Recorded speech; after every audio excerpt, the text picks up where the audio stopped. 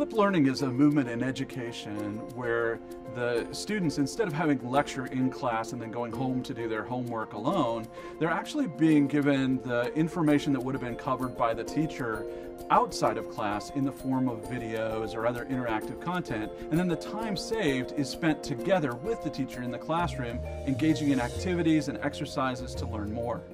The whole flipped learning experience is about bringing those new activities, the group activities, and those interactions with the teacher to the learner inside of the classroom space so that everybody benefits more.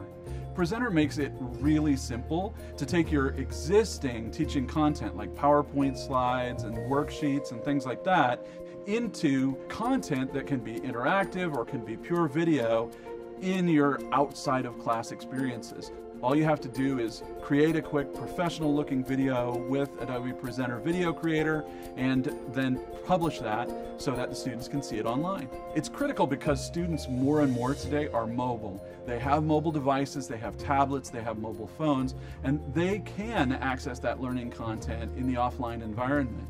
But also it's important because that additional time gained by the student working in small groups and working with the teacher directly has been proven to dramatically improve their educational outcomes. Early intervention is a solution that's provided by the Learner Dashboard that actually looks at all of the outcomes, all the quiz results and all the interactions, all the video results from all the students.